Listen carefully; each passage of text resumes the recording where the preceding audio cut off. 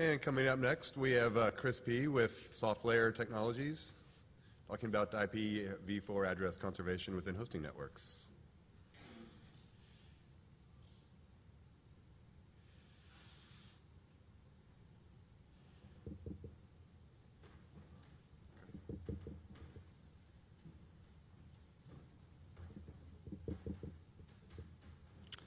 Hi everyone, I'm Chris P. I'm a network engineer at SoftLayer Technologies.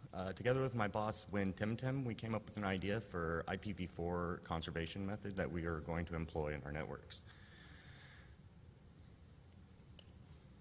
So the issue that we run into is that we have, when we bind a subnet to an interface, we waste 3 IPs just naturally with the network gateway and broadcast addresses. Sorry, this is my first time. If 1 or 2 servers are assigned to subnet, the most common allocation that we have to give is a /29. But when we do this, we end up wasting more IP addresses. And in fact, in this scenario, we waste now 6 addresses. We have our 3 that we normally wasted, plus the 3 that are unused in the subnet. And that might not seem like a lot of addresses are being wasted, but whenever you start doing this across multiple routers, you see that you start exhausting addresses quite quickly. And in markets like APAC and Europe, where the maximum allocation is a /22, it eats up space pretty quickly. So here we see an example of what I'm discussing. You have customer A, which has 2 servers in a subnet, and you have customer B, which has 2 servers in a subnet. They both have /29s, and so here we've burnt basically 12 IPs. And so what happens whenever one of the customers grows and adds more servers? Well, most likely they won't do it immediately. They'll do it after a few months, which means we won't have a contiguous block to assign them. So what happens is now we run into this issue. We have to give them a whole other /29, and this is just for the same customer, and depending on how many servers they actually add, we end up burning even more IPs from unused space. And then what happens if you need a first hop redundancy protocol, such as HSRP or VRRP, more addresses get used, and even though that might not seem like a big deal now, what happens in a number of years whenever you go to broker to receive more IPs? So the solution, move to IPv6. We've been dual stacked for a while, and the problem is you just can't make everybody else move to v6, and so you have a dependency still on v4. Is there a more efficient way? Why does it have to be a publicly routable IP? The only place where the gateway address is actually used is as a link local address for servers to get the MAC address and the source IP for the router directly connected for host communication. The actual forwarding of packets destined for the remote networks don't actually reference the v4 address. So here we looked at which ones we could use of non-routable space. We could use RFC 1918 space. We could use RFC 3927 space, but we believe the best choice would be RFC 6598. Why not RFC 1918? Well, it was published a while ago in '96. You're probably already using it elsewhere in your network for out-of-band management or whatnot, and it can potentially confuse ops staff and customers to see that on their publicly facing interface. Also, why not RFC 3927? Well, if you do try to use it, a lot of systems with DHCP clients will automatically configure themselves into this space. And this kind of runs into a problem of manageability. You lose control of what addresses are being used where. So is it okay to use RFC 6598? It's actually reserved for carrier-grade NAT. But we believe in our scenario that you can use this, and if it's configured properly, it shouldn't interfere with other uses in your network. And in fact, provisioning system should allow it, and you can design a small part of this block just for this purpose and reuse it on other routers. I'm not going to do the best movie voice thing, but imagine it in your head. If there is still a demand for v4 addresses from your customers, you have a few options. You could turn them away and then just not make money. Use some sort of NAT gateway, but especially in a hosting environment, that becomes costly because you need to do one-to-one NAT. A lot of our, obviously, ports that are being used are 80 and 443. Or you can go to a broker and buy some IPs. Going to a broker, we see that the cost of IPs are probably going to go up. There was recent press about Microsoft purchasing Space from Nortel for $7.5 million, which worked out to $11.25 an IP. If all the RIRs are out of IPs, the price of IPs will be a lot higher, obviously, because the supply is gone. Let's say that you have a router that has 1,000 SVIs, and each SVI has a primary and a secondary address block on it. Each block is going to use 3 IPs just for network, gateway, and broadcast. And if you do the calculations, you find that you're basically wasting $67,500 on just burnt address space. If you have a big network, it can get even more expensive. So how does our concept work?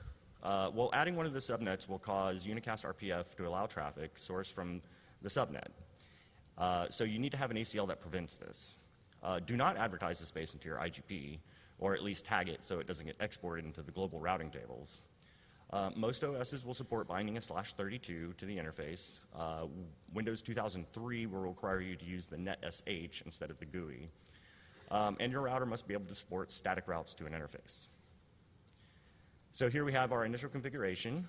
Again, same scenario, we have customer A and customer B. We only need to allocate them a /30 because the servers themselves don't need to have an IP bound to them from the 100.64 space.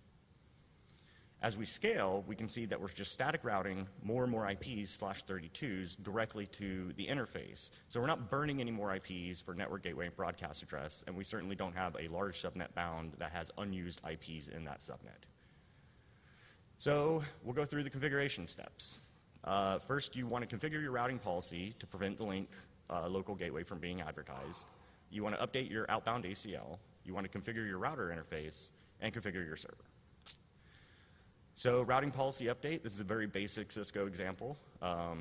Just create your prefix list, create your route map to match it, and there you go. You need to update your ACL to be more specific if you don't have unicast RPF configured. This ACL is very strict, and it will not allow you to ping your gateway, but ARP will still work. This is so that customers on different interfaces on the same router can't ping each other's gateway. You can modify this if it's too strict. Here's a basic Cisco example of an SVI configuration. Pretty straightforward. You have your access group configured on there. You have your /30 configured on there. And then you see that we static route a single /32 to the SVI. Here's the same example again, but with HSRP. On a server config, we're going with the CentOS example, pretty standard Linux kind of thing. You're just going to bind your /32 to the interface. You're going to add a static route routing the gateway address to your interface, and then obviously you're going to set it as your default gateway. But wait, there's more. This will allow you to allocate a single /32 to your customers with no IP raised, and you can still allocate a /29 or larger and statically route it to the interface, and all the IP addresses will still be usable. There are additional benefits to this. Basically now, instead of having to create ACLs, which would block your gateway network and broadcast address from being hit from external targets, you now have a naturally kind of built-in mechanism because you're using non-routable space. You have some caveats. Even though your router may have a huge fib, you need to validate that it can handle a large number of static routes. If there is a lot of server-to-server communication, you're going to need to do some additional configuration on the server, maybe to point the other server's IP directly to the interface the same way you did the gateway. At SoftLayer, we don't experience this problem. We have a back-end network for server-to-server communication, and it's a routed network that spans our entire network globally. There are some techniques to allow the different subnets in the same layer 2 to talk, and again, that's going to require server administration, and that might not be preferable. So all of our examples are in Cisco, and Juniper is king in your shop. There's currently not an option to static route a subnet to an interface. We've spoken with our Juniper reps, and the engineering requests are open. If you would also like this feature, we encourage you to bug your Juniper rep. There's our ER number, so you can just bug them and give them that. There's other vendor support. As part of our next generation hardware testing, we've tested some gear from Arista and found an interesting feature. Their multi-chassis link aggregation support allows for unified forwarding plane, so there is no need for the active backup concept in the other first hop redundancy protocols. Their layer 3 redundancy is called a virtual ARP, and you bind a shared gateway IP between both chassis, but they are both active and they respond to ARP as the gateway. This allows you to implement the methods described in this presentation, but also allows for an interesting technology refresh option. The functionality allows for an upgrade path from single chassis or unified control plane hardware configuration to redundant hardware using separate control planes without affecting customer IP allocation. Here's a configuration example of a single chassis SPI. The problem with when converting this to a first hop redundancy protocol or HSRP is that most vendor implementations require you use IPs within the subnet that you're using. So now what you have to do is you have to go to your customer and ask for them to give you back IPs. So here we can see our attempted configuration on a Cisco. You can see it actually will take it and it will complain, but then when you look at the actual HSRP state, it'll show you in an interface down and it'll tell you it's the wrong subnet for the interface. Here we tried it again with Juniper, and again, all the way up until you try to commit, it'll take it, and then as soon as you commit, it'll complain about the IP not being in the same subnet. Now here's the virtual ARP example with Arista's EOS. You can see that you statically configure a MAC address, and in fact this example can work if you'd like. And then you can add your 100.64 space like you normally do, and then you have your virtual router address. And then you can also static route your /29 or whatever subnet to the interface.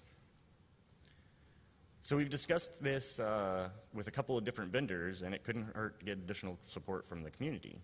So if this seems like an interesting option, bring it up to your account team. And that's it. I talk really fast. Does anybody have any questions?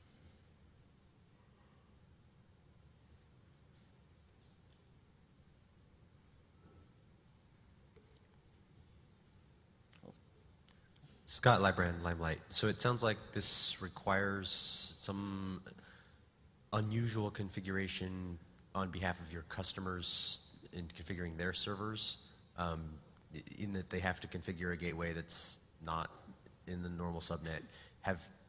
You gave an example of CentOS and it works fine there. Have you seen any examples of customer equipment that doesn't support this? Is it an additional support headache to get customers to explain it to them, to get them to configure it and all that? So at SoftLayer, we have an automated provisioning system. So whenever we provision the server, it will be set up with the IP, the gateway, and the static route for the gateway already. So far, we haven't run into any problems with the different OSs that we've tested. As I mentioned, Windows 2003 requires NetSH, but 2008 and 2012 will both allow you to do it through the GUI. And then we've tried Debian, CentOS, Red Hat, even FreeBSD. They all seem to take the configuration just fine. Okay, I missed the part that you guys were doing the configuration for the customers. That makes sense. Sorry. Yes. Hello. Hi. Donnie Roisman with SoftLayer. Did a great job. I just wanted to also point out that one of the reasons that we're talking about this is still kind of an experimental phase. We've proven it works. We haven't used it very widely, but we're very eager to hear back from anyone else who may have tried this, who is trying this, who's already run into some problems or pitfalls, people who think this is interesting, sexy, exciting, and want to do it themselves and want more information, et cetera. So if you've done anything like this before, or if you've already eliminated this as an option, please, we have a few minutes now, and it'd be nice to bring it up and open up for discussion.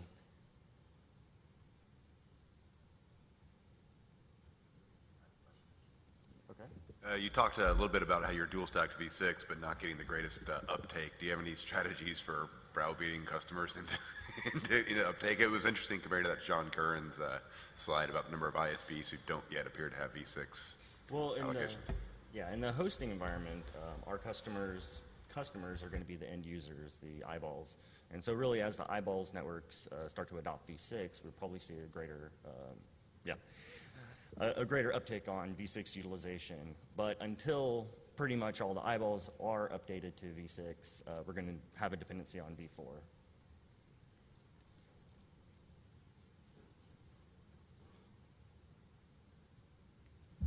Lee Howard, Time Warner Cable, Eyeball Network. I talk a lot about that exact chicken and egg. I'm going to talk about it again tonight or this afternoon and again tomorrow morning. Eyeball networks have more motivation to deploy v6 if there's content available over v6. We should be able to walk and chew gum at the same time. Sure. Let's not wait for each other. I actually like what you're doing here. This is, this looks pretty clever. My first response when you said 100.64 was to say, oh, come on, that's, and then I looked at it and said, yeah, you know what? As long as you're using it internally and I never see that route, I don't care what address block you use. You can use any address block internally, and that's just fine. It's your network. So, no, this is good stuff. Thanks. Excellent. Thanks.